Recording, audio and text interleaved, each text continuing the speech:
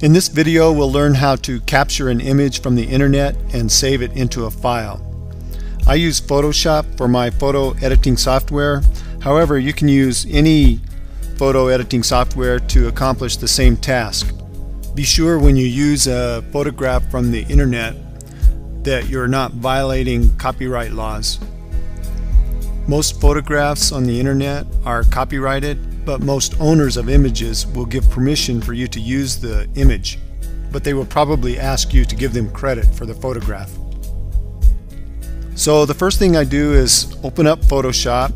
Here we see Photoshop, and here's the logo up here that indicates that it's Photoshop.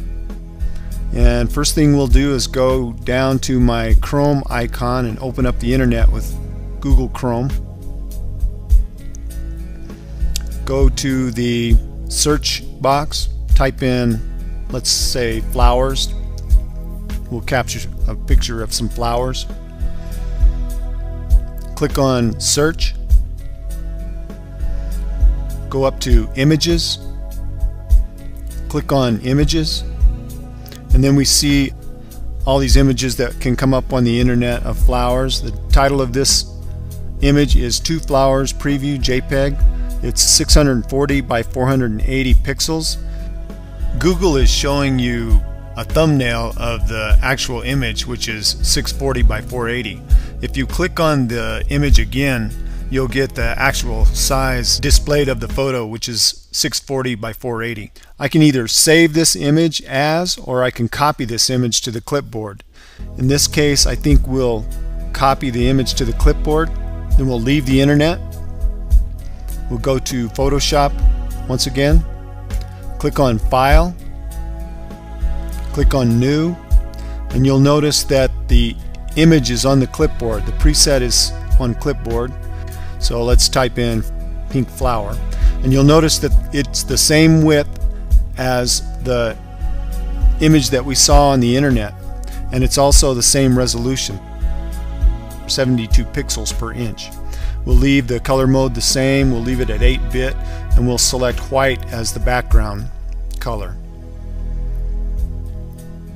So we'll click on white and then click on OK. Okay, here's the canvas, the same size as the photograph that we copied on the internet.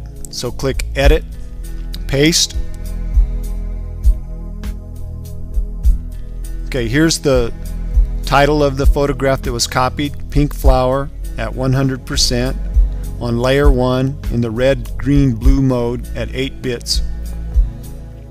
Let's click on File, Save As. Now we'll save it into a file. Okay, we'll select a hard drive to save it in. By default, it would save into your C drive. I'm going to select my K drive and then select My Pictures.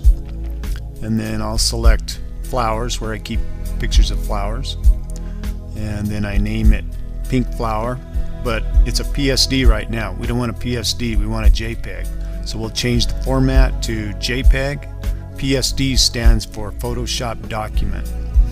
Okay, and then click on Save, and Photoshop will ask you what quality do you want to save it as. 8 is pretty good quality. There's the size of the photograph, and so click OK. Okay, now let's go verify that we've saved it. Click on File, click on Open, and check in the K drive. In my case, the K drive, and there's K drive, My Pictures, Flowers, and when I click on Flowers, there it is, Pink Flower JPEG.